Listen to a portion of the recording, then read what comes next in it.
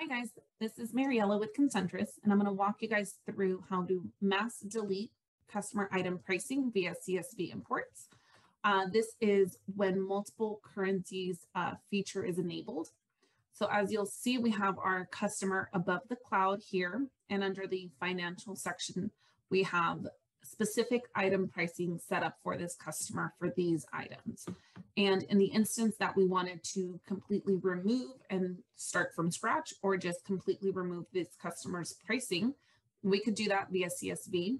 And what you would need to do is go to Setup, Import Export, and then Import CSV Records.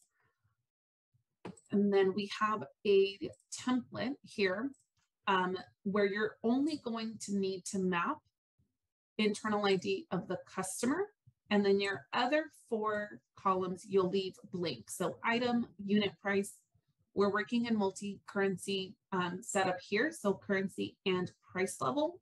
You'll keep these all blank and just save the CSV file like this. Once you're in the import assistant, you'll go ahead and select relationships. Record type is customer only, and then you'll add in your file. Go ahead and click next. And here we're going to select update. Like I said, we're removing the item pricing altogether.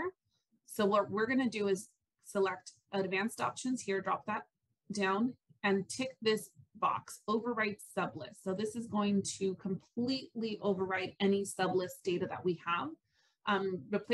Remove existing data. So go ahead and click that and click next. And you'll see NetSuite maps or tries to map our data. We're going to correct that, leave internal ID. Scroll down to the bottom on the NetSuite mapping field and go to item pricing.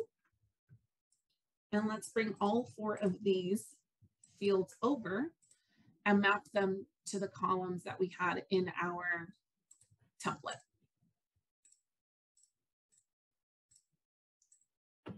Go ahead and click next. And we're going to name this import removing item pricing.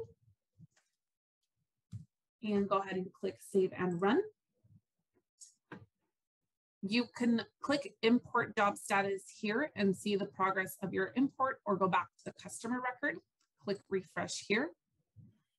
And again, you'll go back to the financial tab and go back to item pricing, and you'll see all of those individual items that were listed that had absolute pricing for the customer are now removed.